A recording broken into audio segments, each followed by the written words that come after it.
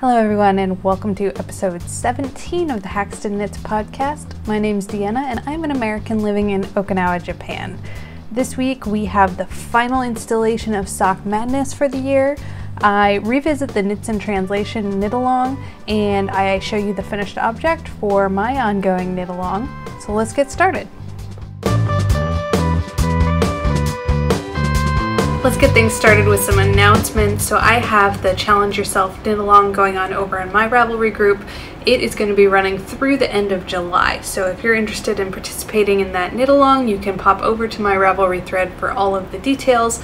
At the end of July, I will put together a little prize package and use a random number generator to send out a prize for participation. I think I'm just going to pull directly from the chatter thread. No pressure, no finished objects necessary. And I do want to remind you guys that I am a very small YouTube channel, which means that you have a much higher chance of winning a prize if you participate. So you may want to think about heading over there and updating your progress. I will update you with my progress later on in the finished objects section. Let's start things off with what's in my glass this week. This is my Morimoto Soba Ale, which somebody kindly made out of a Rogue beer bottle. And I know I've never actually gotten to taste Morimoto Soba Ale, so if there's any Rogue fans out there, maybe you can chime in on whether it's a good beer or a bad beer. I do love some soba, so surely I'll love the Soba Ale. But I do not have beer in this glass today. What I have instead is Chuhai. This is one of my favorite drinks out of Japan right now. So this is Kirin Strong in the Prime Sour flavor. Oh, yeah, my favorite drink for sure. I think this is soju, or is it shoju? I know like one's Japanese, one's Korean. Either way, very easy to drink. You can get yourself into some trouble pretty quickly. The sour flavor, so I don't really know, maybe I'm ignorant in the ways of drinks here, but I don't know what the sour flavor really is supposed to taste like. What it tastes like to me is this. So this is cow piss water. Sounds like cow piss. No, cow piss water. And it is a drink made out of yogurt. And delicious. I don't know how to describe it, just kind of tangy yogurt flavor, maybe a little bit lemon-limey in flavor, but another favorite drink of mine, and I think that this drink tastes a lot like that, but infused with delicious alcohol. So that's what's in my glass. This week I'm actually mixing a little bit of that and a little bit of Wata. Wata is by Orion. So this one is Kirin. This one is Orion. This one is Acai, all of which I relate to big brands of beer here in Japan, but just big brands in general. They do sodas and other drinks. And this is Wata passion fruit flavor. So delicious. I mix them together. Actually, my neighbors have a huge passion fruit vine that's in full bloom right now and full of like big passion fruit. Like the ones I remember in the US were kind of maybe plum sized, and these guys are like mango sized. So I have to knock on their door and see if they might allow me to liberate a couple of passion fruits off their vines. Alright, for Sock Madness updates, this is the last you're going to get to hear about Sock Madness for this year because it is over, it is done, it is finished. The final round, so in the final round, the fastest player from each team goes against each other and they take the top 3 finishers as the first, second, and third place winners. And this year, the first place winner finished in 12 hours and 12 minutes. So I will put a picture up of the pattern because it was the beaded pattern, and this pattern is by Belly Button Knits, and it's sad, very sad. So she, the designer of this pattern, passed away prior to this round of Sock Madness going on, and so this is her last contribution to the Sock Madness universe, and she made the choice of submitting this pattern specifically for the purpose of it being the grand finale of this season. And it was a beautiful, beautiful pattern with lace and beads. More power to it. We've got a person who can finish a complete pair of socks in 12 hours, including beading and lace. It's amazing to me. The second and third place finishers both finished just under 14.5 hours. And I know the competitor for my team, she said she was 1.5 socks in when they made the announcements for the first, second, and third place. So that was amazing, amazing job. So the winner was Wool Troll over on Ravelry. Second place was Wendebular, and third place was Hobular. So go and offer them congratulations. I'm sure you'll be able to find them over on the Sock Madness group if you're interested in doing so. I'm actually relieved that the Sock Madness season is over. I don't feel you know, the pressure to keep knitting socks. I do really want to maybe go back and re-knit some of the patterns that we did. And also, now that it is over, I've started, my email box is starting to get flooded. Contributors of the patterns will start putting out their patterns available for the general public, and they also send you Ravelry codes if you were a participant, so you could add yours to your library for future use. And so I've got all of the patterns. I kind of hoard them and save them in my email until the end of the year, and then once they actually release the patterns, I add them to my library so I don't have to keep my inbox full. So, an excellent year. I'll put up some pictures here of all of my Sock Madness contributions. When it's all said and done, I didn't actually knit that many socks, but I certainly enjoyed the process. I enjoyed the camaraderie of the team and getting to, you know, compete a little bit. Like I said, it would be really, really awesome to get a local team together. So, like, you could have your knit night when the pattern drops and everybody knit together. But alas, that has not happened for me here yet in Okinawa. Give it time. I might be able to rally a Team Okinawa for next year. Let's move on to some finished objects. My only finished object this week is my contribution to the Challenge Yourself Knit Along. So this will maybe be the last time I talk about it, maybe not. I came up with the idea of this knit along because I have often witnessed people who come into yarn shops to seek advice and get out of trouble when they've made a mistake in a pattern. And I've often heard them say, oh, well, I really wanted to be knitting on it, but I got a little lost. I didn't know what to do. And so I just put it down until I could come in and ask for help. And so what I want to do is challenge everybody out there to figure it out yourself. Gosh, that sounds rude. But you know, use your resources, use your internet, go look up how to do something. One of the things I encountered when I started doing the Master Knitter program is that I realized I had been doing a lot of things wrong. Wrong, I say loosely, because this is a craft and an art, and you can do whatever you want, however you want to do it. But sometimes if you have some guidance on the right way to do a technique, it makes it a little easier, it makes it turn out a little bit smoother and a little more finished.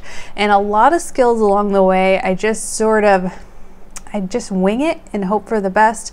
And as I started down the path of the program and like going to books and reading how to do things, I realized, oh man, this looks really nice. This looks a lot better. And so I'm really glad that I challenged myself to do the Master Knitter program and challenged myself to go look up and research techniques that are new to me and just dive into them and not be scared. And so for me, I wanted to make things out of my weaving. So weaving is a new skill for me. I've only done like maybe 3 or 4 pieces of fabric out of off of my loom. I have a rigid heddle loom. It's a 16-inch loom, and I really wanted to make something with it. You know, up in Alaska, I was able to just use these pieces of fabric as a nice wrap or shawl, but it was time to make something. So here is my finished object. So this guy was totally unplanned. From start to finish, I used nothing but scrap yarn. I had no blueprint. I had no idea what I was doing, but I made it work. I did do a lot of little internet research along the way on how to get things done. But what started out as a way to use up some scrap yarn was this bit of weaving here. And so all of the yarn, like I said, leftovers from other projects. I had just finished the Victoria Raffia pattern, which is a beautiful double knit scarf that I knit as a stranded colorwork cowl. it had quite a bit of yarn left over. And so that yarn was the Kauni Effektgarn, and I decided I was gonna just take this lovely yarn and weave something. There was no plan. I just kind of eyeballed it. Basically, I set up my loom and I set up a dowel to warp around and just eyeballed it. Like how long would this be to be a nice little wrap or a nice scarf or something like that. And I warped until I ran out of yarn. So the colorway for my warp was colorway ET, and then I just took the other colorway, which was colorway EQ, and I did just simple weaving back and forth until I ran out of yarn. And this is the the final product. I'll put up the picture of a beautiful scarf. And if I were in Alaska, that would have been it. I would have had a beautiful scarf, but I am not in Alaska and I wanted to make something wearable with this yarn. So my big fear, the thing that I've been putting off doing, is cutting into my weaving. And it's funny because I cut my knitting all the time. I know how to steek. I'm not scared to do it. But I did. So I did. I went to some YouTube videos, broke out the sewing machine. I just did a simple zigzag stitch. I don't know why I've been so scared to do this for so long. And then cut my fabric. And I hemmed and hawed and finally decided I was going to make just a boxy t-shirt. And so I did. I took out my yarn and did a simple stitch up the middle. So that original piece of fabric got cut into 4 pieces. And I sewed those together side by side to form the main body of my sweater. For the top of the sweater, I used my Vogue knitting book just to make a simple crew neck. And this yarn is Juniper Moon Farms Patagonia in the cinnamon colorway. And I used this yarn for the weekender sweater.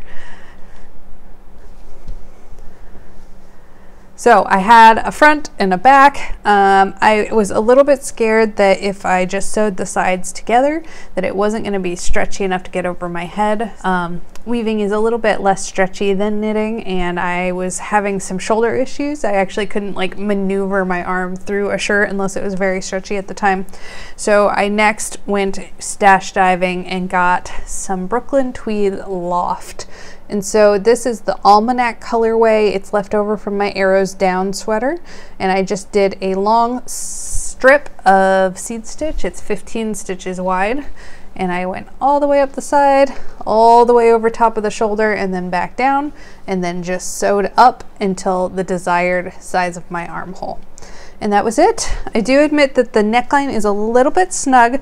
I love it. It doesn't bother me to wear it at all. I've mentioned before that I prefer a little bit of a tighter neckline, especially on knitting that tends to stretch. I hate when it starts to like kind of fall off your shoulder and not fit very well.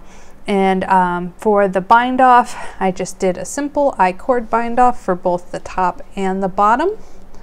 You can see my weaving is not perfect here. That's okay. I'm still new at this. And then I also just went through and kind of did a little simple whip stitch on the inside to hide the raw edges of my weaving. I only did that on the bottom edge because that's where you could see it. Here on the top, this is the inside. You can see just the raw edge of the weaving. And this is, you can't see it at all, I'm sure, but there's a zigzag stitch right there, so you can see how I secured that end. I may come back and do another little whip stitch to tack down this end too, but it's really not bothering me, and I'm just loving wearing this. So here in Okinawa, it is full summer. Full summer. It is so hot and so humid. I'm dying. I'm living my whole life in tank tops and shorts, which you would be able to see if I weren't covered up nicely with this shawl. I've literally only covered up with the shawl because I wanted to show something knitting on my body for the purpose of recording. So yeah, even just a t-shirt may be a little bit too hot for the next couple of months. It'll do great through the fall and through the winter here, where I think we had maybe 2 days over the winter where I was able to wear an actual long sleeve knit sweater. So I think there's going to be a lot of knitted t-shirts and tank tops in my future, which of course brings me into my works in progress. for WIPs this week. I am revisiting the Knits and Translation knit along that's being hosted by Melissa over at the Knitting the Stash podcast. I'll put a link below to her channel if you want to go and check her out. But the purpose of that knit along is to challenge yourself, that's my knit along, is to try to knit patterns that are not in your native language. So if you don't speak Japanese, try to knit a Japanese pattern. And since I'm living in Japan and barely speak Japanese, I thought I would participate. So watchers of the show, you've seen this several times now. This came out of the Knit Marché magazine. I love this. So as a American, you know, books are held this way and flip through, but in Japan it's the opposite. So it takes me a little while to get used to, but I'm left-handed, so it's kind of nice. I don't know, it feels nice to me. So this is called the page for Pullover on Ravelry, and it might be a little bit tricky to search for if you are not a Japanese speaker, because there's a whole bunch of Japanese writing in the title. So I do have that linked below. The Japanese writing I threw through the translator, and it basically just means cardigan knit in straight knitting, like flat knitting, not round knitting. But this, I'm sorry, not cardigan, pullover knit in flat knitting. This is the pattern here, and of course I am going to do it without the long sleeve, so I have a little bit of a t-shirt. Lovely pattern, and I feel like I'm cheating a little bit participating in this knit along because if you know anything about Japanese knitting, it's all chart based. There's almost zero written instructions, and I'm not going to show you the chart, but I am going to show you. So I photocopied the instructions out of the book so that I could write notes and stuff. This is the back side, so you won't be able to see anything. This is the entire pattern for that pullover. So this piece of paper has the chart, and it gives you all the instructions you need.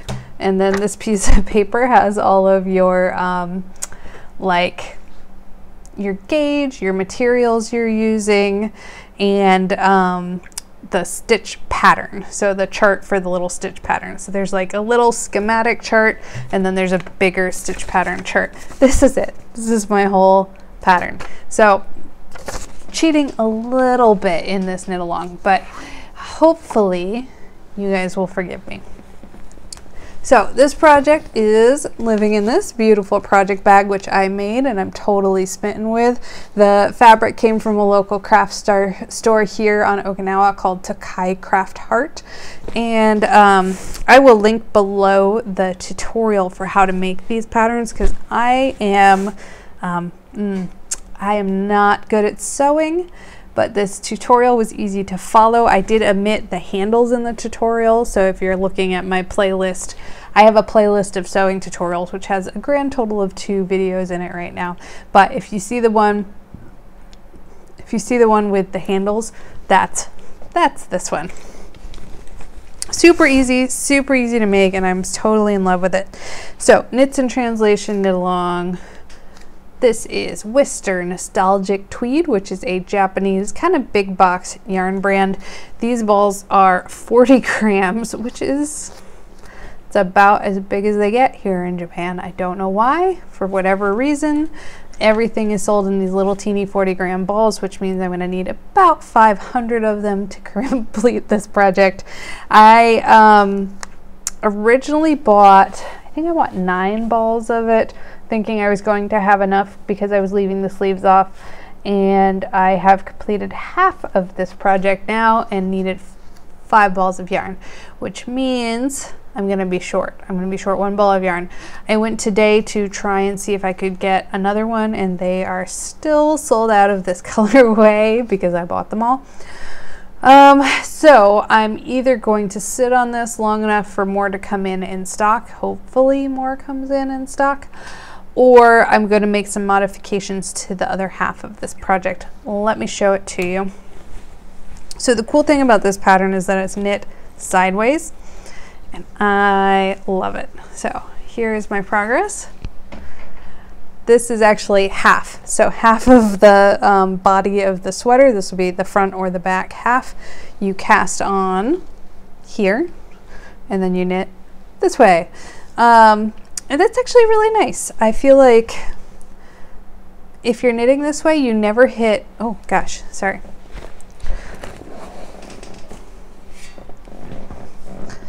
I feel like knitting a sweater sideways is really nice because you never hit the like sort of body island where you're just straight knitting for a long time, because on every single row you're going to have the bottom hem, the body, the top yoke, all of that all put together. And so it just made this pattern really fun to work on. It never got boring. It was super easy to memorize this stitch pattern. It's like a 1x1 twisted cable and some seed stitch.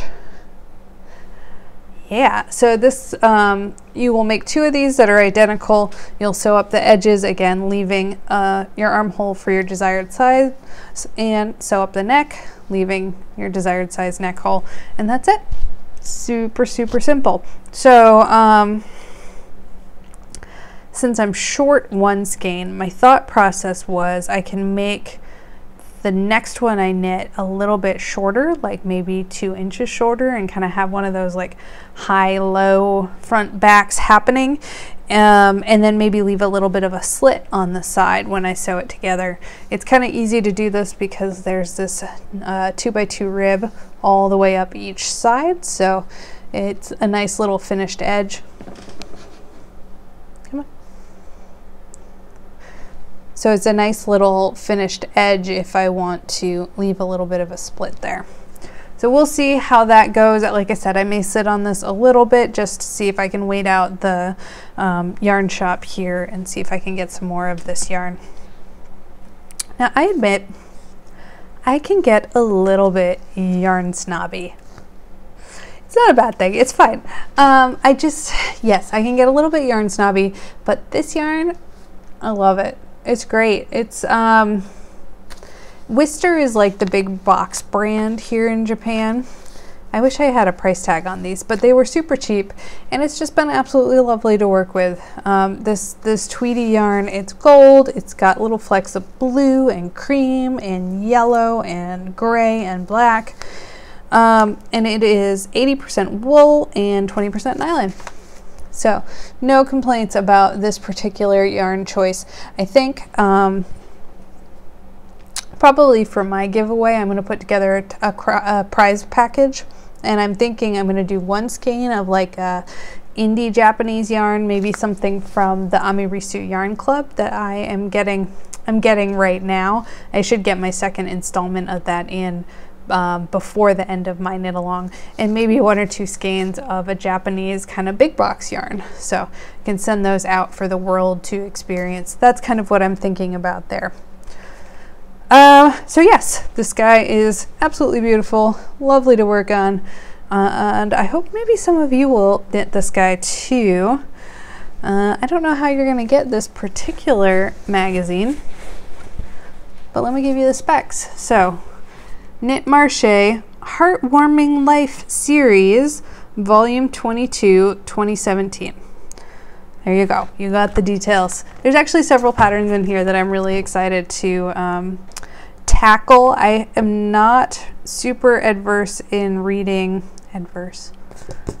super up to speed in reading Japanese crochet patterns, but there are a couple of lovely crochet patterns in here that I want to do, particularly this project bag here. I know I've shown this on some previous episodes, and I know I've also mentioned that in Japan it seems like knit and crochet are not separated the way they are in the US. In the US, it's like a knit book or a crochet book, or this really niche specialty book where it's like knit and crochet together. But here in Japan, they're one in one, it seems like. I almost never pick up a knitting book that is exclusively knitting. There's usually knitting and crochet together. So that's my big progress. My big progress on knitting this week is that I am still plugging away on my cross stitch project. As you can see here, we now have some trees.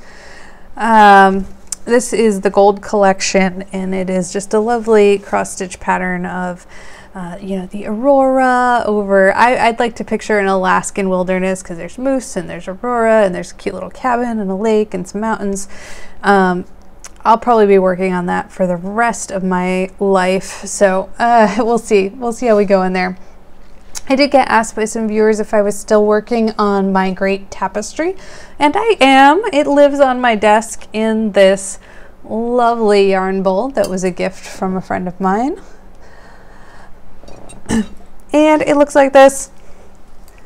Now, you guys might think, that doesn't look like a lot of progress. And it's not, but I do plug away at it. I'll pick it up and knit a couple of rows and then come back to it. But what I am excited about is something I mentioned in my previous episodes is I looked up how to do the jacquard ladder back management for stranded knitting. So as a way to keep my stranded knitting from getting too tight with the floats in the back. And so I've started incorporating that into this, and I will show you my backside here. So before I started the ladder back, here are my floats. They get pretty long and a little unruly, but overall we're doing their job. And then here is where I've started the ladder back jacquard technique. I could probably add a few more in here, but I just wanted to kind of, you know, sink my teeth into it and get to experience this technique. I will say that it significantly slows me down, but I think that's because I'm using 3 colors across the row. I think if I were using 2, it wouldn't be so bad because I just bring them both to the front, purl my jacquard stitch, and then bring them both to the back. But as it is here, I have to like bring one forward, drop the other one, pick them up, the 2 other strands, back and forth. Anyway, slowing me down a little bit, but I think it'll turn out really nicely. I cannot wait for this project to be done though, because I really want to utilize the big picture frame in my house and fill it up with some of my knitting. And I've been thinking about future pictures or patterns that I could do with the same sort of technique. And there's one particular picture that I want to do which will require me to carry 5 strands across the row. So I think getting to know that jacquard ladder back technique might be helpful for that future project. But stand by with that. If you are a new viewer, you probably don't know what I'm talking about here, but I have a giant picture frame which I purchased at a garage sale for $15. It has a person's painting in it. The guy said his dad painted it. There were tons of these huge picture frames with paintings in them. My husband likes it a lot. I don't like it very much. And thankfully here in Okinawa, our walls are all cement, as you can see behind me. And I have not been able to find a command strip that is strong enough to hold the weight of this giant picture frame yet, because I've tried and they keep falling off the walls. So I have the entire time I live in this house to work on this particular project, because it won't go on the walls until our next house, which is going to be in about 2 years when we move away from Okinawa. Spoilers, guys, if you're with me for the long haul, in about 2 years, Haxton Knits will be coming to you from a new location. This week I have a new cast on to share with you, and I am so excited. So I have cast on the Portage cardigan. Now that I am here in Okinawa, I've just been craving a cardigan to be able to throw over my shoulders when I'm inside in the air conditioning, since I am wearing my tank tops and flip-flops a lot. When I do get inside into the air conditioning, I'm often quite chilly, more so in my own home than out and about. Something that I noticed here in Japan, they do tend to keep public spaces a little bit warmer than what they do in the United States. So in the US, if you go into a restaurant, I found I was often quite chilly in the summer months, in especially the southern climates where the air conditioning is running full time. Here, even like, you know, large offices, like I had to go to the courthouse to pay my road tax the other day, and it's just quite a bit warmer inside in those places. But if I am in restaurants here or whatever, sometimes they get a little chilly. So all that to say, I cast on a cardigan. And this is a lovely pattern. It's a cardigan with pockets. You can always be excited about pockets. What I really fell in love with were the colors of this cardigan. The sample knit is just absolutely stunning, and I really wanted something beautiful like that. I know I knock Malabrigo a lot on this channel, but I went ahead and bought some Malabrigo yarn. I'm going to put in a clip here of me earlier this week griping, and then we'll get back to you. So I just got back from the post office, and I have purchased a sweater's quantity of Malabrigo Arroyo in order to make a cardigan. And I know I've mentioned before there aren't really a lot of yarn shops where I live, so I have to do a lot of mailing and shipping. And I have to say I'm kind of disappointed. So I ordered through a company I haven't used before, and I'm not sure whether I'm disappointed in the company or I'm disappointed in the yarn, or I'm disappointed in myself for not knowing better to ask for same dye lots. But I received, let's see, 7 skeins of yarn. 4 of them look like this. The color's not great. I can pop some pictures in. But this gold color, which is actually not the color I was expecting. And the other 3 skeins of yarn look like this, which is a green and gold. Let's see if I can hold these up so you can see them better. Now, to me, these guys look like 2 different colorways. Hold on, here we go. Here, you can see that a little bit better. So I don't really know what to do about this. Do I return them? Returning them seems like the most logical thing to do, but of course that means that I have to wait another month for yarn to come and go, which is really hard. So I know, we all know that dye lots vary, colors vary, and I'm used to alternating skeins and things like that, but these guys are actually pretty significantly different. And my first thought was, uh-oh, I got 2 different dye lots. Actually, truthfully, my first thought was the company screwed up and sent me someone else's order because there's 2 different colorways in here. And then I looked at them and they both said they were the same color. So this is the tag for one of them. It says glitter. And so I flipped over to see what the dye lot was, and stamped on it, it says no dye lot. And so I looked at the other one. Also glitter, although you can see visually that the tag is different, so obviously these came from 2 different time periods. And also no dye lot. So am I mad at the company because they're selling yarn that says it's no dye lot but is so significantly different?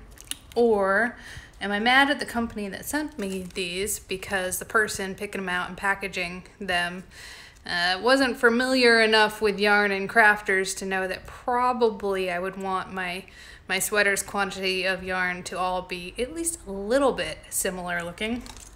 Or am I mad at myself for not specifying same dye lot, although that wouldn't have helped because there's no dye lot. So I don't know what to do.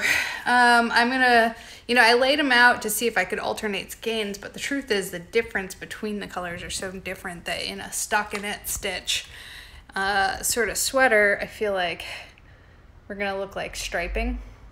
And so I don't know if alternating skeins is really gonna work all that well. I guess I'm just ranting because I don't know what to do, and I don't want to send them back because I don't want to wait a whole nother month. It's slow mail. Actually, it did take 32 days for just regular letter to get through the mail this corona period timeness. How about you guys? Any of you recently ordered some Malabrigo Arroyo in the glitter colorway and want to trade yarns? So it doesn't look so shocking in this light, but in person, I mean, these are, I guess it is, it's still pretty shocking. Like looking at these 2 skeins, you would not think these were the same yarns. And they're all marked no dye lot. So I'm kind of upset. I thought really hard about sending these back, but in the end I didn't. And I think I may regret this, but I went ahead and cast on this pattern. So my thought process is that I'm going to use this gold color for the body and the sleeves, and that I'm going to use this greener color for the the pockets, the cuffs, and the, it's not a button band because there's no buttons, but you know what I mean, like the button band and collar. And here you go, living in this bag. Same pattern as before, also fabric from Takai Craft Heart. Also, I'm still totally tickled with these bags and absolutely in love with them, but I have this much knitting done on this project already. So I have just separated for the sleeves, as you can see here. I will say that I'm not, so the pattern's lovely, pattern's great, the yarn is great. It's just kind of a slow going pattern. The stitch pattern on the back, it really slows me down. It is a cable, and I am doing it without a cable needle, which speeds things up a bit, but just kind of a slow going. It's not a speedy knit, which I thought it was going to be because I've been knitting so many fingering weight sweaters, and this is a DK weight, although I really feel like it's kind of a thick, sort of chunky DK weight. But beautiful, beautiful. I'm a little bit nervous.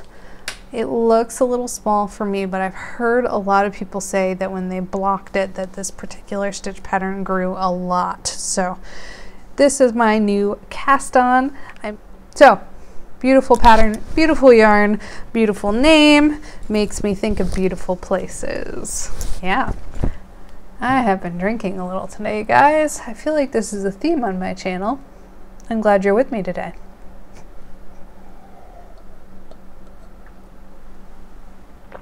All right, so I do have some acquisitions. I hope you're excited because it's this. So I know a few episodes back I talked about my my knitting needles and how I've been using the Carbons needles for a really long time, the Carbons interchangeable needle set. And I love the set, guys. Don't get me wrong. I really love the set, but I've also had it for a really long time, maybe 10 to 15 years, and I just felt like it was time for something new. So I did buy, oh, there they go. This guy here, I already owned the lace interchangeable needles for this brand, and I slid that set in here. I'm kind of on the fence about whether I'm going to keep it in this case, and what just happened really might convince me to move it out of this case. I wanted to hate the case. So this case, I don't love the print on it. I wish I could get it in a different kind of sleeker print. But once I opened it up, it's really nice. It's really convenient. It has all of the little pocket, all of the sizes labeled on there, and then 2 rows of extra spaces. So if you already have needles, you can throw them in here. And that is kind of what sold me on keeping this all intact. Let me show you my other knitting needle cases because I love them a lot. So this is my Delaque interchangeable knitting needle case, and this is where all of my carbon needles live. And so you can see this. Again, all of the spots are labeled, which I like a lot. But there isn't a zipper, well, no, there is a zipper. Anyway. So yeah, beautiful. This is the Delaque interchangeable needle case, and it is, I think it's silk. It's just a beautiful case. There's not very much structure to it, so that's probably something I would change if I were to get another case. But lovely case that works really well for interchangeable needles, and then I have like the whole matching set. So for my fixed circular needles, I have this case here. I am not going to open it because all of those cables are just going to go everywhere and it's going to be awful, but beautiful, beautiful. And then last but not least,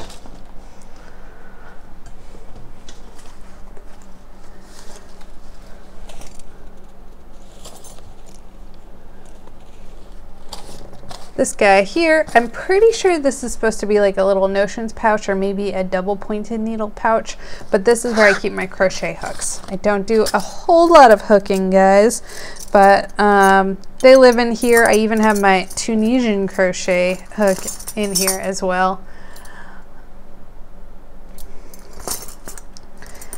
I love looking at other people's knitting cases. So you want to show me your needle case, you have a really cool case that you love a lot, show it to me, because gosh, it's like a guilty pleasure. It's like project bags. Like once you start buying them, you want more and more and more, and it doesn't make any sense because your needles are in a case. You don't need to switch back and forth between cases, but I really, really like them.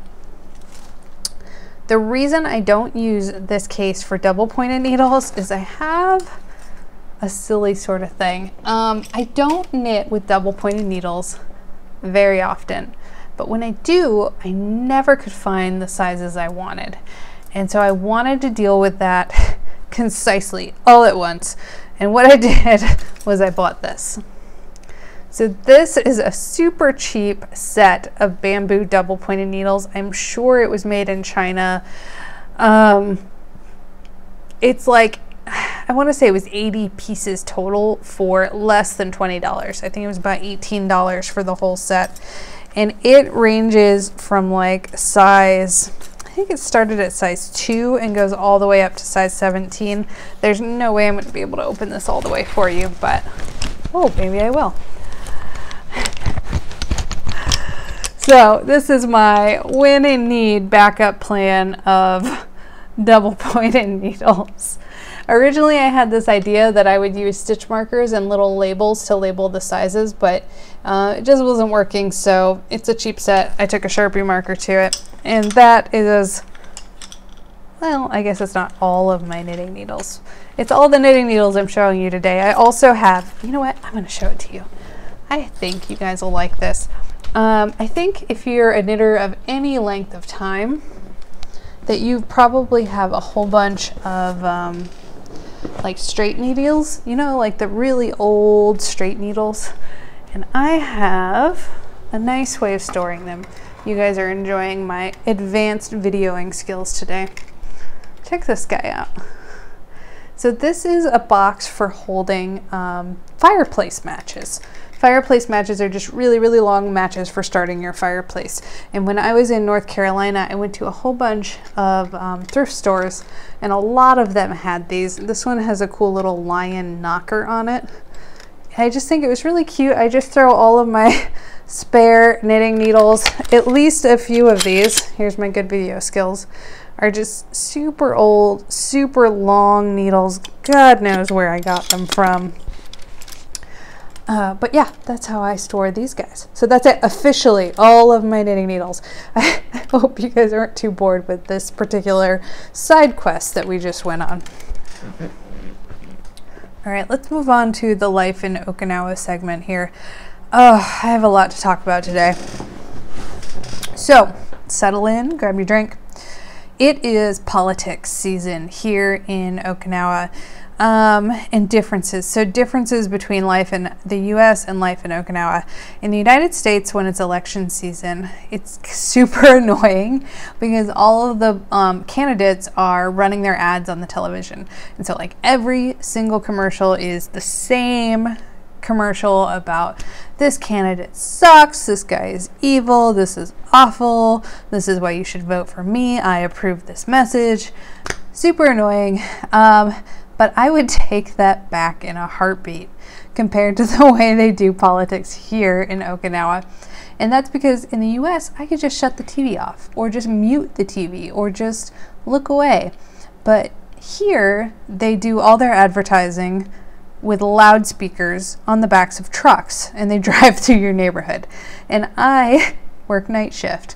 So my favorite time of year is politics time because all of the candidates are driving through the neighborhood and they'll just randomly stop in a location and give their speeches with the loudspeaker, whether anyone's there to listen to them or not. And that's where we're at right now.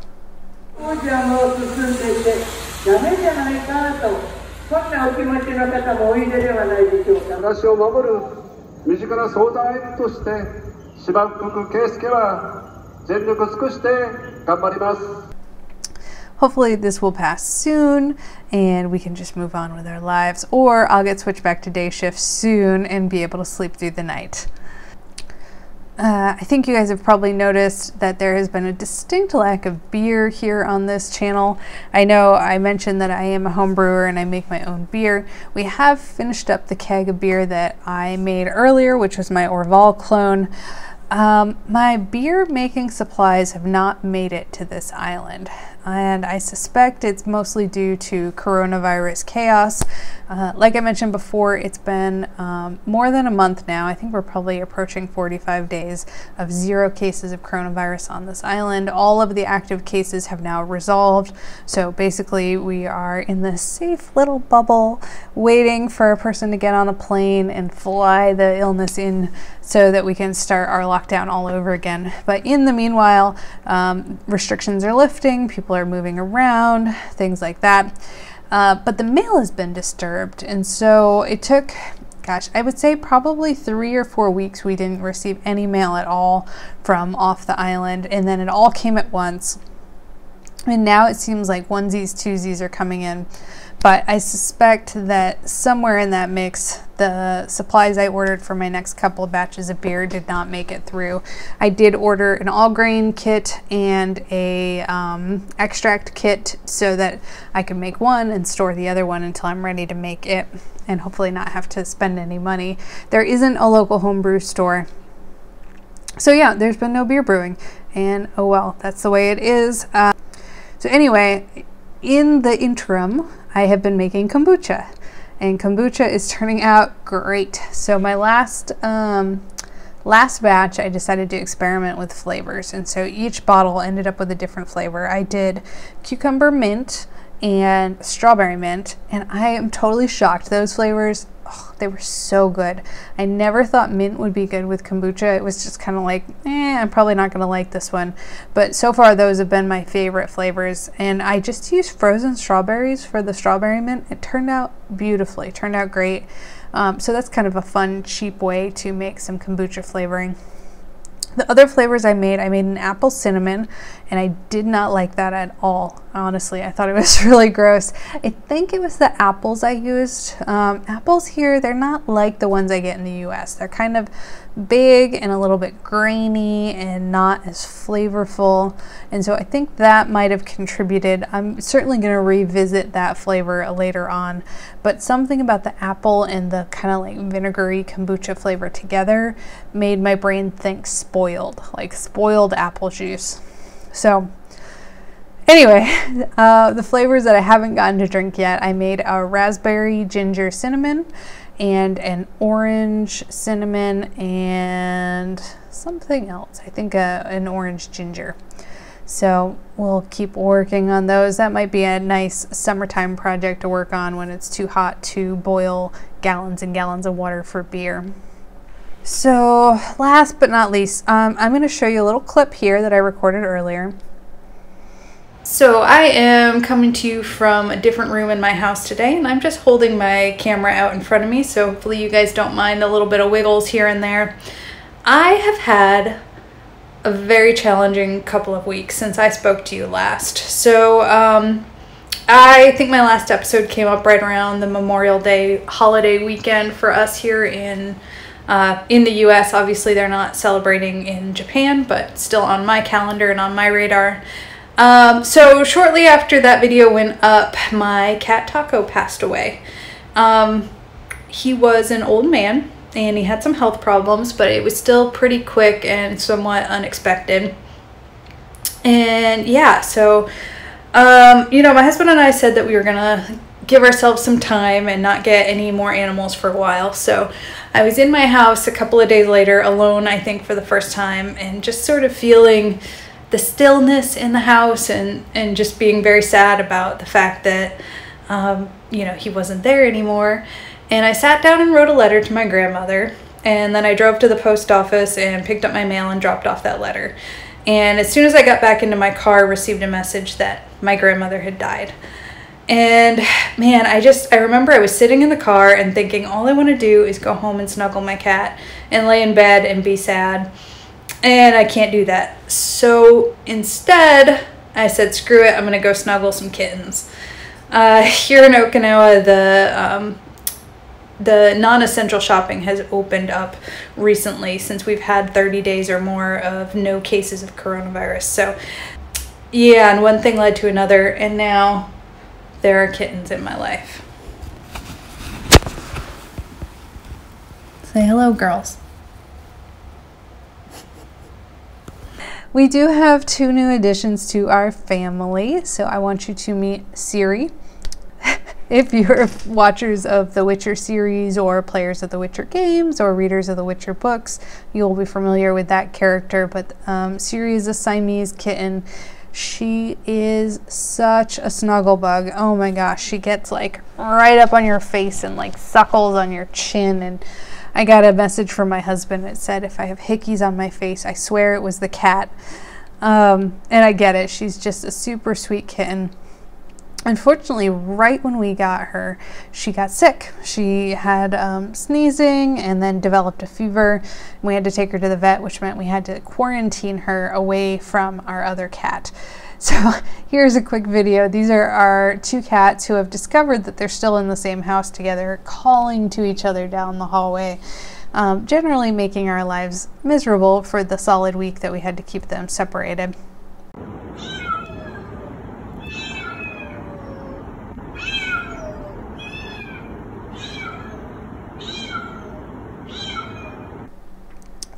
But in the interim, I really got to snuggle and bond with both of our cats. So this is Stoli.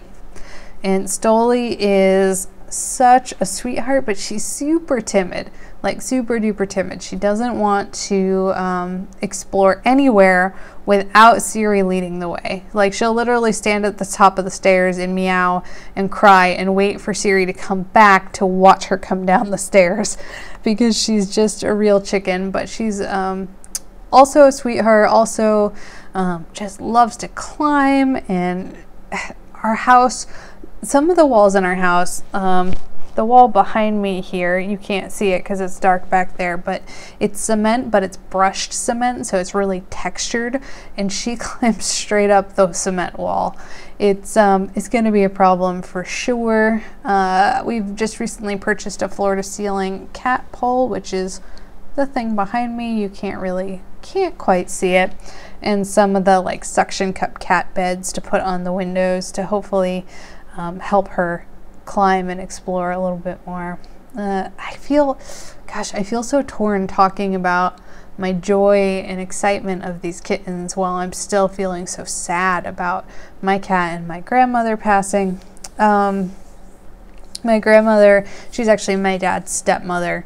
We called her Nanny Dickens growing up, and she had been fighting some spinal cancer for a really long time. She lived by herself. She had a home health nurse that would come in a few days a week, and I know a housekeeper that came in a few days a week, and was very independent all the way to the end. And I will definitely miss her. She was actually my last living grandparent, so sad times. Sad times treated with therapy kittens. Gosh, what a terrible note to end this on. Guys, send me kitten pictures. Send me your therapy animals. So yeah, it's been a challenging couple of weeks here. Thankfully, everything is starting to open back up here. As it is now, we're allowed to go to restaurants as long as they have outdoor seating. I don't know who would want to sit outside right now in this terrible, terrible weather, but that is life here in Okinawa. As always, I'm so glad that you joined me here today. I'm going to end it now. I don't know how else to end it. So I will see you next week, hopefully with some more finished objects for you. As always, you can find me on Instagram and Ravelry as Haxton Knits. I look forward to seeing you guys next time.